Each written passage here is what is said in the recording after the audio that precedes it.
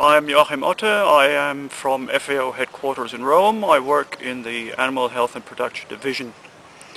I'm here in Addis at the ILRI campus at the consultation on the mega program 3.7, which is about increasing productivity of fish and livestock for poor people and from poor people.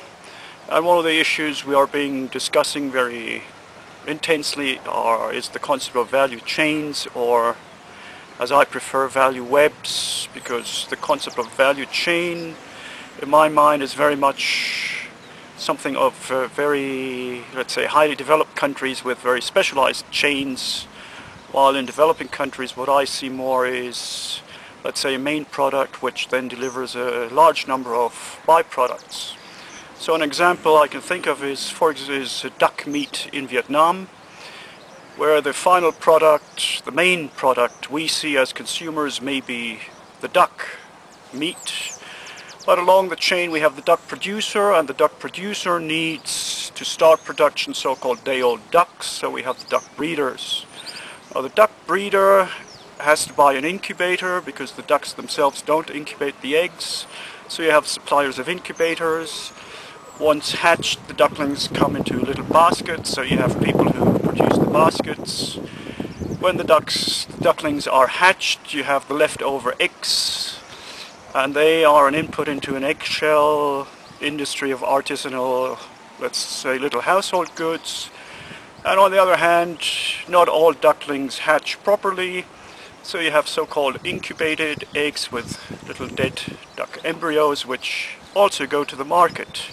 Then you have the duck producer who produces the duck, but the duck also provides services in terms of pest control and fertilization of fields, and at the same time he may need transportation services and simple feed supplies. So there you have various value chains branching into this duck production chain. At the slaughterhouse level you have, of course, the duck. But then there are the feathers, which go into a feather industry. These feathers are exported, many of them to China, where they are used to make pillows and clothing for cold weather. You have duck offal, which goes into the feed industry for fish.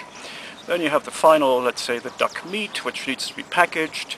So all this for me is more than just a chain. It is maybe a central chain which has, however, a lot of branches into the chain and out of the chain.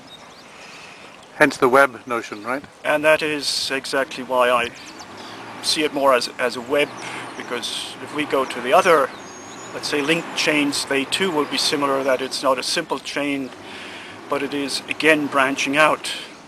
And that is actually, you know, the beauty of an economy, that everything is somehow connected to many other things.